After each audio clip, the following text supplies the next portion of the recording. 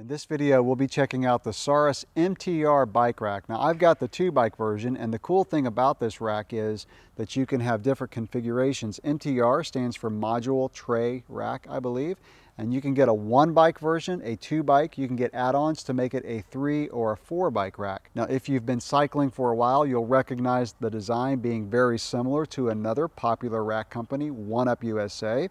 So it seems that Saris may have taken a play out of their book, but let's see how they did with their version of this design. For me, this rack may be replacing my Kuat NV 2.0 bike rack, which is arguably one of the best racks on the market, and I'll explain why coming up in a minute. Before I continue this video, I want to give a thanks and shout out to Rack Attack, who sent me this rack to review. If you're not familiar with Rack Attack, they're one of North America's largest hitch and rack experts. Not only do they carry Saris, they also carry racks from Thule, Yakima, Kuat, and Rocky Mounts. And they're worth checking out not only if you're into cycling, but also if you need to carry gear for camping, kayaking, skiing, and other sports. Rack Attack has been in the business for over 25 years, and they have 19 stores throughout US and Canada. Something that's really cool on their website is a rack wizard that's really easy to use, and you can match up the right rack for your sport and your vehicle. They'll actually ship most racks for free, with most orders arriving within 2 days. So check out Rack Attack if you haven't already. Now let's check out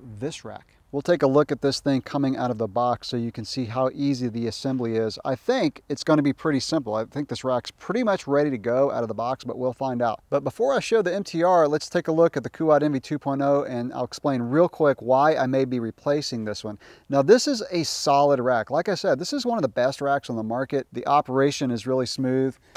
It drops down so easily. And I also like the little trail dock, so it's a little work stand. I don't use it very often, but when I do use it, I really need it. But the problem I've had with this rack is when I put the 4-bike add-on, and even sometimes with a 2-bike, I still have interference with the saddle and the handlebars. You know, there's been times where I've put the bikes on all 4, I've taken them back off, I've moved the trays up and down, the wheel trays, and then I put the bikes back on, and it's just like a little puzzle, and I kind of got tired of it. So I'm not sure if I'll get rid of this bike rack, but if I really like the Saris, then I will. So let's open up the box and see what you get. From what I can tell, this thing is pretty much fully assembled. So I'm going to pull all the wrapping off, get it out of the box, and I'll show you how it is to set up. This acts as a little bit of a handle to pick the rack up, and this is your release handle. So let's go ahead and slide it into the hitch receiver. Now it's time to put this pin in, and let me just say, I do like the racks like the Kuat that just have a knob, and then you tighten it down, and that will keep the rack from moving around inside the hitch receiver. This one uses the tension of this pin, so it does have threads on it. I've used racks in the past where you had to use a tool, an extra tool, to put this pin in. I like this one, the fact that it already has a handle on the pin, so that'll make it easy to do, like I said, without tools. So let's go ahead and put this in. All right, so I've got the hole lined up on the hitch receiver in the rack. I'll slide the pin in. It does come with a lock washer and a regular washer. So we'll just slide that in and then tighten it down. As you would expect, this does come with a lock so that you can make sure it stays on your vehicle. I'm going to show you something really cool about this rack that I wish was on every hitch receiver rack, and that is this little pin. So you slide this up, put it against your hitch receiver, and that way the next time you install the rack, you'll know exactly where to position it so that the holes line up. What I've done in the past is I've just put some electrical tape right there, but this is going to make it a lot easier. Before I drop the trays down and install a bike, I want to show what this looks like with the trays up. So you can fold these up so that the trays don't stick out very far. So if you're driving around and you just want to be careful that you don't clip anything with the trays, you can fold them up like this on the vehicle. Also, you can do this if you're going to store it in your garage and you have a narrow space that you're trying to fit the rack in for storage. To drop the trays down, you would pull up on this knob and rotate them down. And this is what the rack looks like when it's folded up, which is the way I'll probably keep it when I don't have a bike on it. So let me go ahead and mention something here. The 2-bike version of this rack will only go into a 2-inch hitch receiver. You cannot put this in a 1.25, but the 1-bike version of this, you can put into a 1.25. You just can't do an add-on. As far as the rack's capacity, the 1 and 2 bike versions will allow bikes up to 60 pounds, so e-bikes are covered. If you get the 3 and 4 bike add-on, the bikes in the 3rd and 4th position will allow bikes up to 35 pounds. And every tray accommodates wheelbases up to 53 inches. To drop it down, we'll just pull up on this handle. Very smooth operation. So when you bring the arm up, you're going to hold this lever in the whole time you're moving it this way, and then you can let go and it ratchets that way. So let's go ahead and put a bike on this thing and see how it works. All right, so the first bike that we're going to put on is the gravel bike. So I'm going to raise the arms up. Now I looked on Saris's website, and I believe for a 700C bike, like a road or gravel bike or cyclocross bike, we're going to have to move this down one. Now they do include an Allen wrench with the rack. It's stashed on the back side of the rack. But I'm going to see how the gravel bike works with it all the way up, because I know they'll have to be all the way up for the mountain bikes. Well, actually, okay, I think we might be good. That works, actually. Well, that's cool. That means I won't have to move these every time I, bring the cyclocross bike or the gravel bike. I mean, it probably would grab a little bit lower. Let's just try it. Let's see. But that would actually be fine. I have no problems carrying the bike like that. So with the Allen wrench, let's see how quick this is to do. It's nice that they have a little ball on the end of the Allen wrench, so you can just twist it like this. You don't have to get it perfectly in there. That's not too bad. I mean, I'll have to do this when we bring our BMX bikes to the BMX track.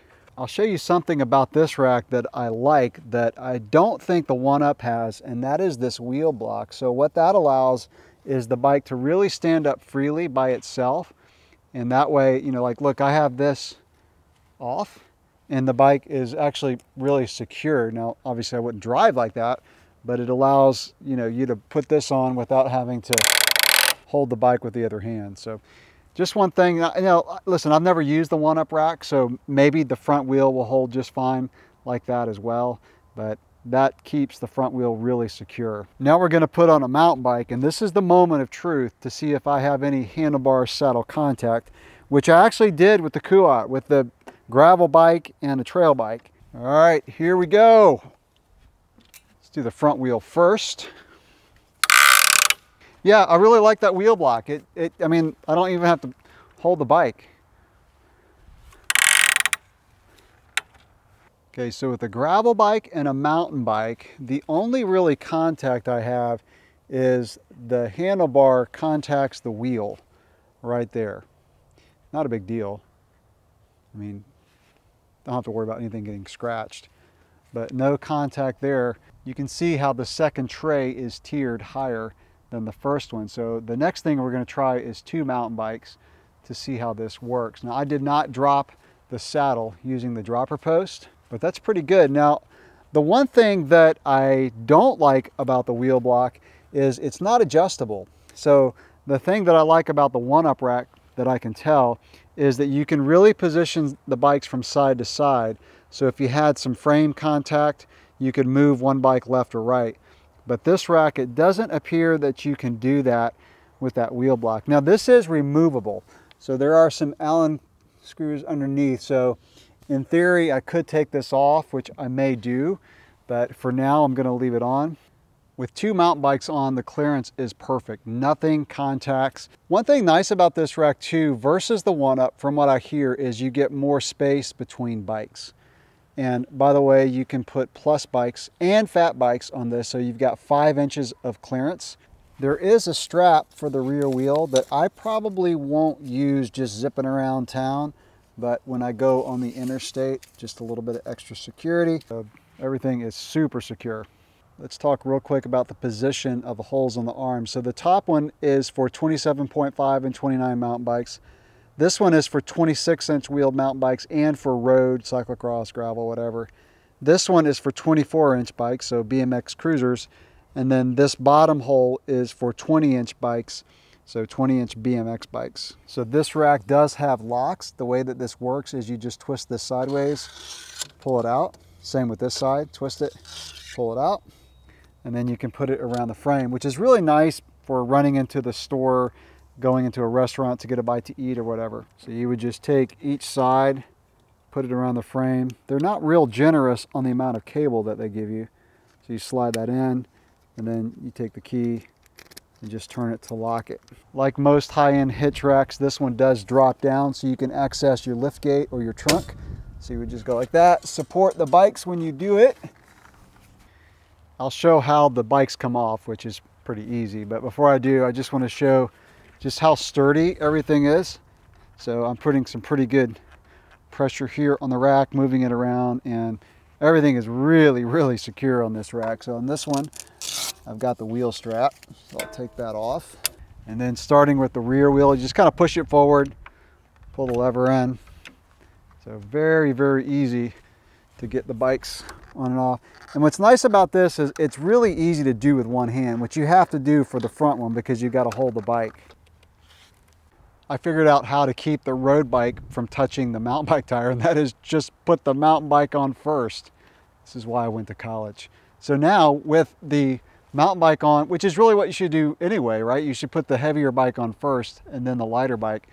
Absolutely no contact with anything. So man, I'm really liking this rack. I'll do another review after using this rack for a month or two to let you know how it works in the real world. But first impressions, this is a really good rack. I really like how easy it is to put the bikes on and off. I love the fact that nothing touches the frame at all, only the tires. And of course, I love how nothing on the bikes touch each other, even with the dropper posts up all the way. And what I'll probably do is get the 2-bike add-on to try this as a 4-bike rack. So stay tuned to the channel to see if I do that. Now, there are a few things initially that I would change on this rack to make it the perfect bike rack. One is I would do quick releases here instead of having to use an Allen wrench. It would be so easy to have a quick release. Now I know the 1-Up, you can get a quick release for these to move them up and down a lot easier. And something that's minor that may not be an issue after using this rack for a month or two, I'll find out, but that little wheel block, I wish that would just slide just a little bit, like it would just be a little bit adjustable. But you know, right now I've got no interference with any of the bikes that I've tried. And like I said, putting the road bike on, the gravel bike on second, alleviated that problem. But I really like that little pin that touches the hitch receiver to put the thing in the perfect spot next time you put it on. So that'll wrap up this initial look at the Saris MTR bike rack. If you've used this rack, let me know in the comments below what you think of it and how has it held up long term, and even in a lot of sun and rain and all that. How's the long-term durability of the rack? Any other questions or comments that you have, drop those below. Thanks for watching.